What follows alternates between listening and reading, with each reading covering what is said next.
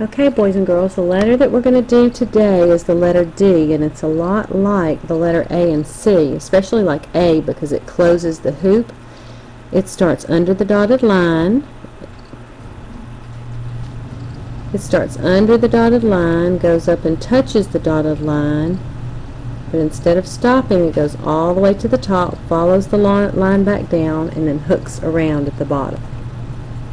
Okay, let's watch it one more time. It starts on the dotted line, or actually right under the dotted line, goes up, touches, down, touches the bottom, all the way up to the top, and then a little hook at the bottom. That one wasn't quite as nice. Let's try another one.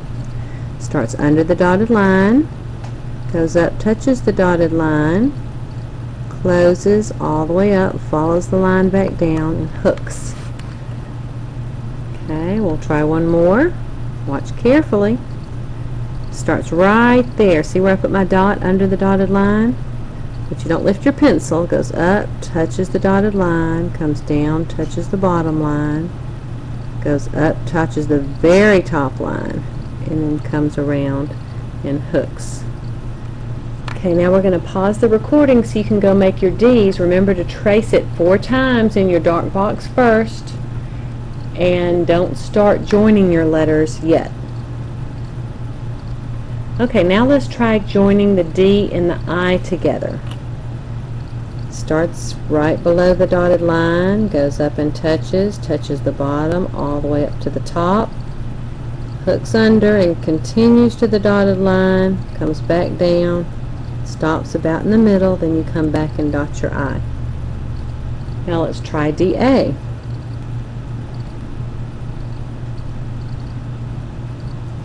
Same thing, but it comes and scoops over that way, comes back down to the bottom, and then does a little hook. Now let's try DU. Starts under the dotted line, touches the bottom line all the way up, then it goes 1, 2, 3 humps before you stop. Now DR, under the dotted line, comes down all the way up, and it comes all the way, touches the dotted line, doesn't quite touch the dotted line, and scoots under like that. Now we'll try doing another letter first, the letter I first. Goes up, touches the line, follows the line back down. Now it scoots over like that, or comes around, touches the bottom line all the way up to the top, then back down. Okay, now we're going to try some whole words. Let's try the word draw. Regular D, up to the top, R, touches, doesn't touch, A, scoots around, curves over the top, then follows it back down, then W, touches, it's kind of like a U, but it has a little tail at the end. It goes 1, 2, 3, and a little tail. Now let's try the word did.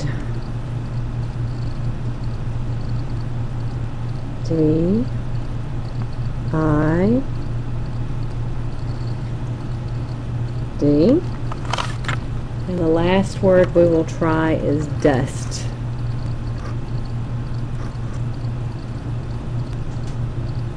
All the way up to the top, then 1, 2, 3 for the U, then S has a big fat belly at the bottom, follows the belly back around all the way to the top, follows the line back down, then you lift your pencil and cross the T. Now we're going to write a couple of words that have D at the end.